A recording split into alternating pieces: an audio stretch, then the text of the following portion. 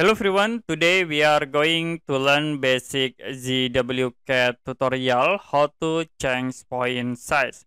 To create point, you can type PO, press enter, and I will click in here. So we create again another point. Now if you want to change this point size, you can type PO, press enter, and you can tap S to set into setting option, press enter. Be sure for point style dialog box.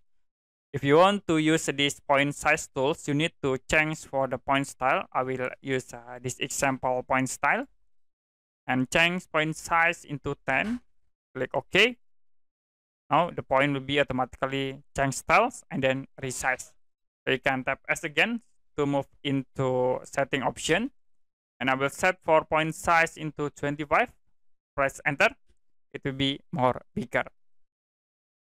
Okay, that's it for basic ZWCAD tutorial, how to change point size. And if you have any question about this tutorial, you can comment below this video.